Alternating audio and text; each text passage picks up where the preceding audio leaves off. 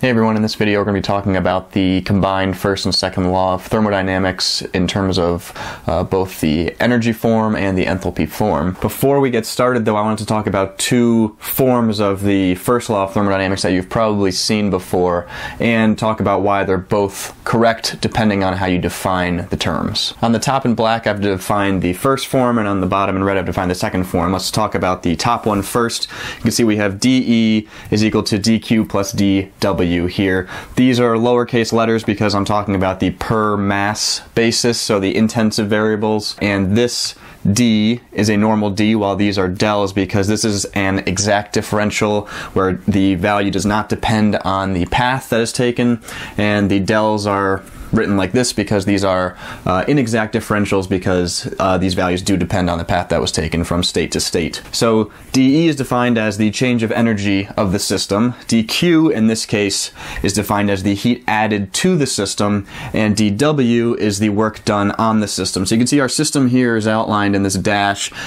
We have a certain energy, E, and here, based on this definition, we are adding heat to the system and we're doing work on the system. And you would assume that the energy of the system would increase if you were adding heat to it, and that it would increase when the surroundings are doing work on the system, which is why this equation makes sense. You might have seen this before. Now, if we go down to the second version here, it's very similar except for this minus sign here, and you can see that it's this very similar. dE is equal to dQ minus dW now. dE is defined the same way. It's the change of the energy of the system.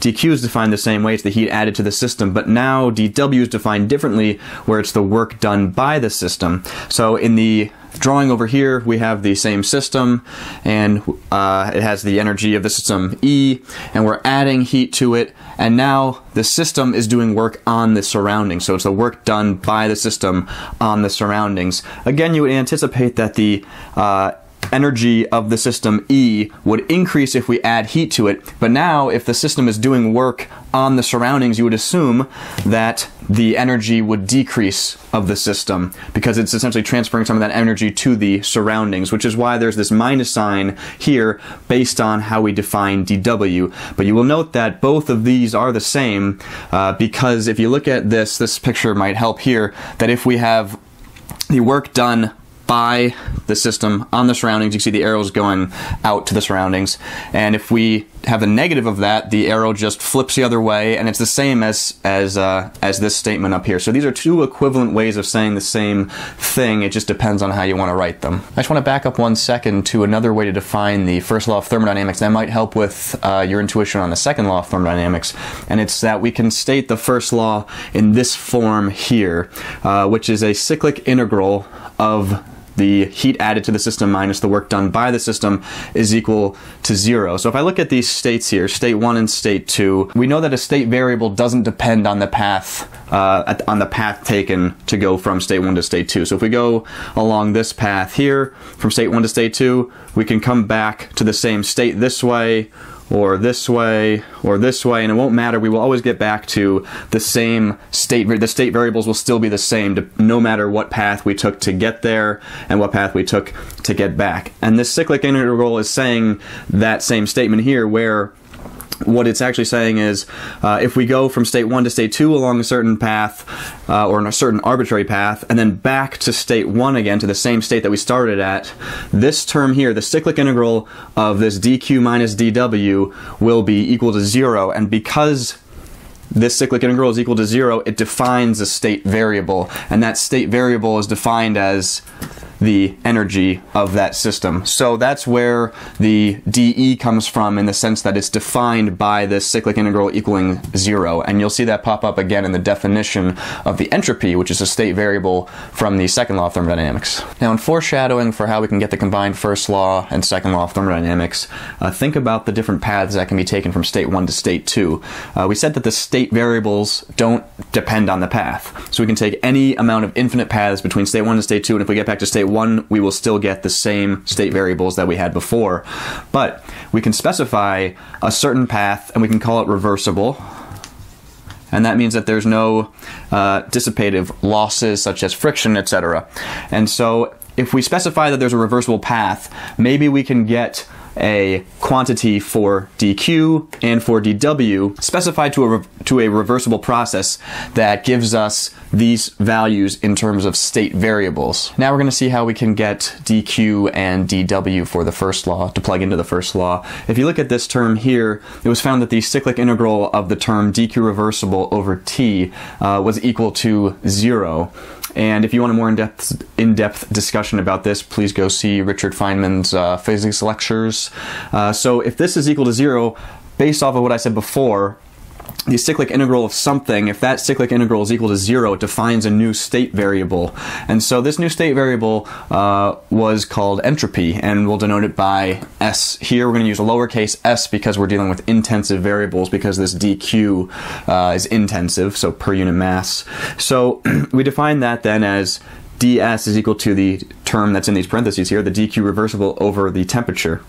And if we rearrange this, we can get a term for, or an expression for, the reversible heat added to the system. dq reversible is equal to TdS. Now we can define the dW term that we're going to plug into the first law. If we look at this enclosure here that has a pressure P, we're pushing on this with a piston here with a force F plus dF over a distance dx, and we're pushing from this dashed line to that dashed line. The work is defined as the dot product of the force times the distance, or the dot product of the force and the distance. And if we take this force, plug it in here, and the distance that we're pushing over is dx, then we have this term here. And so we want to get this in terms of pressure, so we can note that pressure is defined as the force over the area. So if we rearrange it, we get the force is equal to the pressure times the area.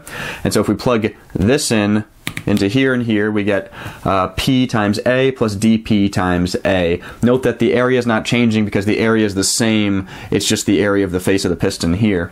If we distribute through by dx to both terms, we get PA dx plus dP dx times A.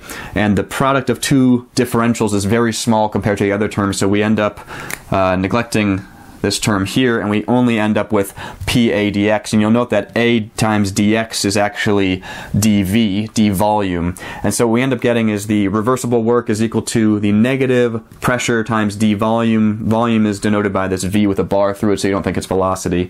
And if we divide this by the mass, we can get it into the intensive form. Right now it's in the extensive form because it does depend on mass, but if we get into the intensive form by divided by mass, we get the lowercase dW reversible is equal to negative P times, and then the volume divided by the mass ends up being meters cubed per kilogram, which is the specific volume, lowercase v. So we end up with this, this term dW reversible is equal to negative P dV as the reversible work done on the system. If we go back to what I talked about before and like the first part of the video about the two different forms of the first law and how they were equivalent, in here we get this negative PdV as the work done on the system. You can see we defined it or derived this because of this F pushing in on this piston, and it's doing work on the system here. And the reason that we have this negative here is because if we're doing work on the system, we want that work, okay, if I defined this, this is what we would be plugging it into, is this equation for the first law. So we have the change in the energy is equal to the heat added plus the work done on the system. And so if we're doing work on the system here, we end up having the, when you see this piston pushing in on this, you end up seeing that the volume is actually decreasing.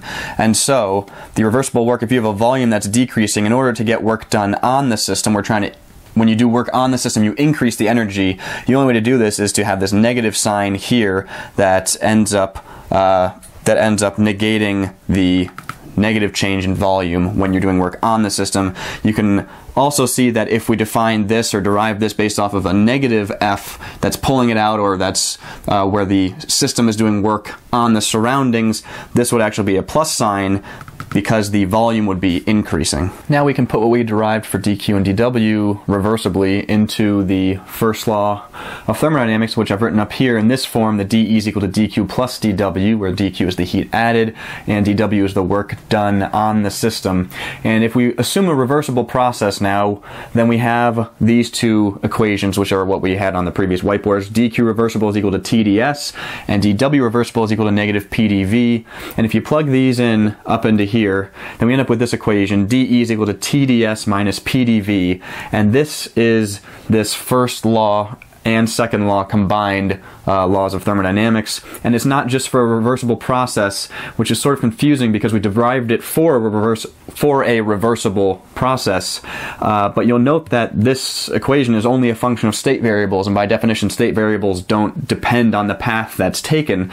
So what it seems like we did was we started at state 1 and went to state 2, and so we have a change in these state variables, and there's an infinite number of paths that you can take to get from state 1 to state 2. We chose the reversible path, this black one, and it just so happens that we can define these dQ and dW terms reversibly that end up being functions of only state variables, plug them in here. Now that it's only a function of state variables, it doesn't depend on the path, so you get this combined first law, which will be super useful for subsequent videos that I make. Now let's throw this into an enthalpy form, which is also really useful. So I've rewritten this equation up here, this combined first and second law, in terms of the energy E, and now we'll define the enthalpy H, which is defined as E plus PV, and you'll also see that as E plus P over rho because the specific volume is also the inverse of the density. But we're going to use this form here, and we're going to take the differential of this equation because what we're trying to do is get rid of E and plug in H. So we need to get dE. So we're going to take the differential of this whole equation, and don't forget the chain rule on this PV term here. So we'll take dH first, dE here, and now we have plus PdV plus VdP. And now we're going to solve for dE because we want to plug that into this equation here. So I've just subtracted this term and this term to the other side. So we have dE is equal to dH minus PdV minus VdP. If we plug that into the top equation, we'll just take this dE, throw it up into this equation here. So on the left-hand side, we just have this, left-hand side. On the right-hand side, we just have this here. And if we can cancel the like terms, you can see that the PdV term here is the same as the PdV term here. So if we add this PdV to both sides, it ends up canceling out here. And then if we move this term to the other side, we just add this to both sides. We get the final form, which is dH here is equal to TdS plus VdP. It's just another form of the combined first and second law that could be useful in the future. Thanks for watching.